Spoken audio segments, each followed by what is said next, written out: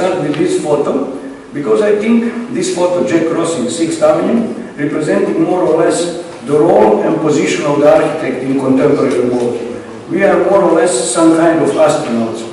We are very good educated, we have great skills, we affronting great opportunities, but we are walking on the earth. We are walking on some kind of normal city, like New York, but we are burning constantly. Some of us will go to the moon or to some other planet, and when we are crossing the street, we are not crossing the street where other crossing, we are crossing in the middle of the street. So I think this photo represents very poetically, but very rough, the position of the architect and even my role in contemporary world.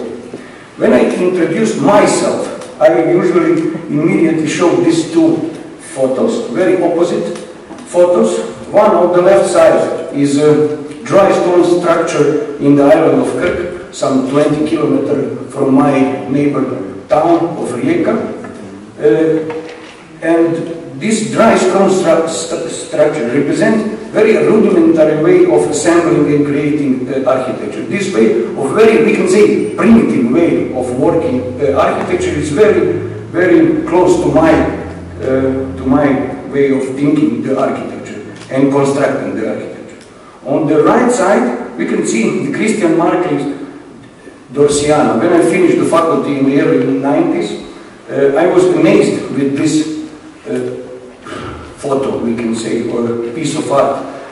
Last year, I think Christian Marquis received the Golden Lion in the Venice Biennale, but in the early 90s, he really helped me to understand what is the position of thinker in the contemporary world. I think more or less what I did and what our generation did, this I think even we must be convinced that we're making some kind of collages of the different elements. We must have a large knowledge, but we are not creating something completely new. We are assembling totally different elements.